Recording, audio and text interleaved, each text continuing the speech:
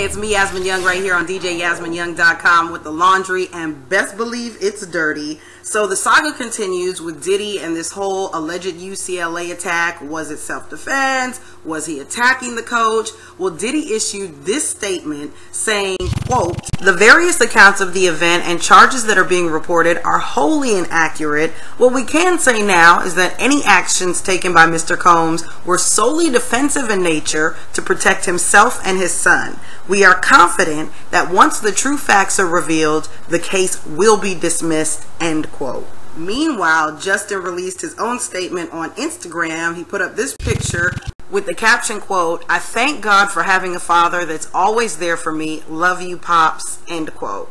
I hope all of this works out for Diddy, but meanwhile, 50, you know 50 ain't got no chill. 50 has been going in on Instagram and in other videos. Here's a post that he put up. And here's two videos that he actually posted about the whole situation. Like terrorist works, because the rap mogul is now being accused of making terrorist threats during the fight at UCLA. Puffy? Terrorist? Nick, Puffy is in the UCLA campus jail right now. Yeah, nigga, shit got real with the coach. We got to go get him. Yeah, man. You know how shit goes. Yeah, man. They said Puffy went to rock Coco on the coach with a kettlebell.